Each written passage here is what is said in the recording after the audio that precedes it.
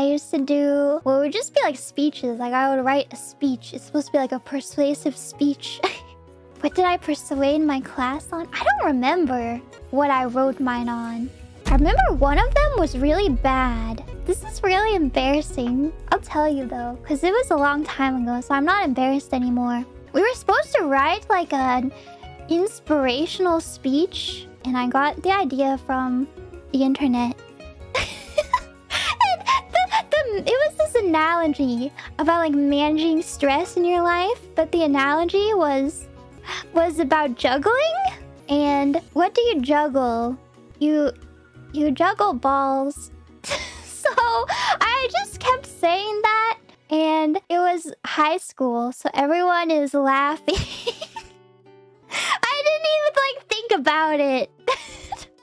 I didn't even like think about it that people would have their minds in the gutter, you know? But of course they did, because it's high school. So I was up there giving my speech. And talking about balls? About juggling balls. It was pretty embarrassing.